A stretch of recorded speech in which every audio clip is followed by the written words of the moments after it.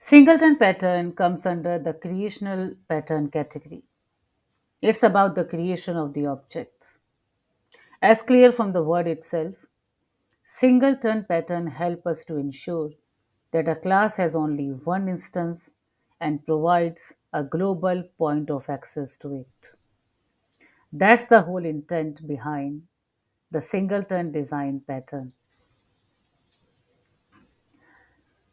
In other words, it guarantees that there will only be one instance of a class created during the runtime of an application, and that instance can be accessed by all other parts of the application that need to use it. Now, you may ask, why do we want to do that? Singleton design pattern is commonly used in scenarios where there is a need for only one instance of a particular class to exist throughout the lifetime of an application, like in the case of resource sharing or in the case of configuration management. For the logging purpose, for the logging objects, for the thread pools, for caches, for dialog boxes, and all those scenarios. These are the scenarios where if we would instantiate more than one object, we can run into all sorts of problems like unpredictable program behavior, overuse of resources, inconsistent results, etc. So, the big question before the creators of this pattern was that how we can ensure that a class has only one instance and that instance is easily accessible as well. A global variable makes an object accessible, but if it does not keep you from instantiating the multiple objects.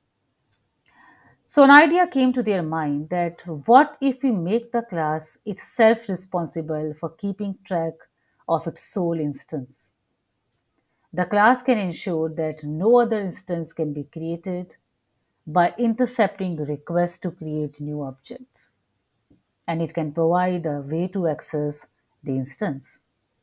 And that's how the singleton pattern got created.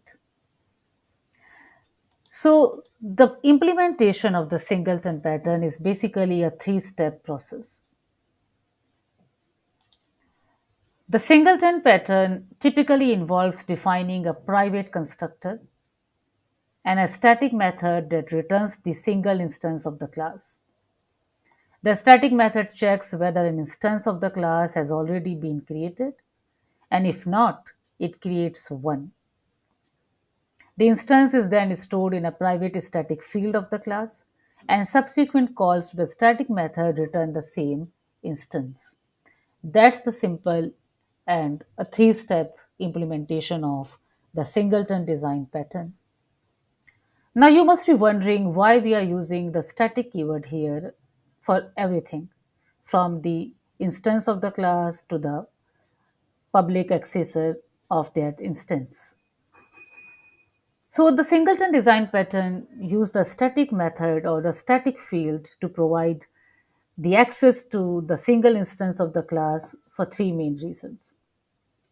The first reason is that the use of a static keyword ensure that there is only one instance of the class created during the lifetime of the application.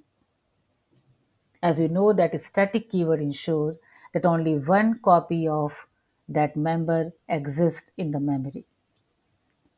And this makes it easy to control the behavior and state of the singleton instance, as all parts of the application will be accessing the same object.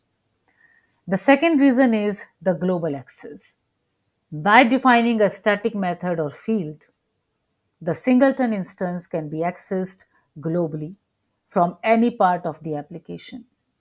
This eliminates the need to pass the instance around between different objects, making the code simpler and more concise. And the third most probable reason for the singleton pattern to use a static keyword is lazy instantiation. By using a static method to access the singleton instance, the instance can be lazily instantiated. That is, it is only created when it is first needed. This can help to reduce the memory uses and improve the performance by avoiding the creation of unnecessary objects. And since our constructor is private, we will need a static method reference to instantiate the object that can be accessed directly with the class name. It is important to note that the use of static methods and fields can introduce some issue with the thread safety and testability as well. So, proper care needs to be taken while implementing the singleton pattern to ensure that these issues are addressed appropriately. So, singleton design pattern is the simplest design pattern that we have. Only if you have a good understanding about the static keyword, you will be able to understand it in a more simpler way. And that's why the class diagram of this design pattern is the most simplest. It only talks about a static instance of the class and then providing a static getter method to access that instance of the class and to create that instance if it does not exist. That's all for the singleton design pattern.